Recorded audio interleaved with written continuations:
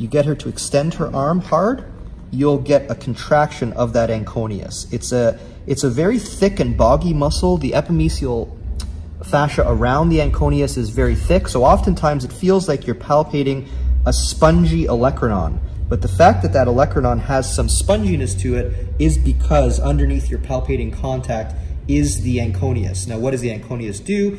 Theoretically, it assists the tricep in extending the forearm, although it doesn't really have a very good mechanical advantage, but it's also thought to stabilize the elbow joint, especially during pronation and supination. But clinically, problems into that Anconeus can often refer pain into the posterior forearm and into the hand. So make sure that you also go ahead and assess that Anconeus coming off the lateral epicondyle, and you're assessing it into flexion and to extension.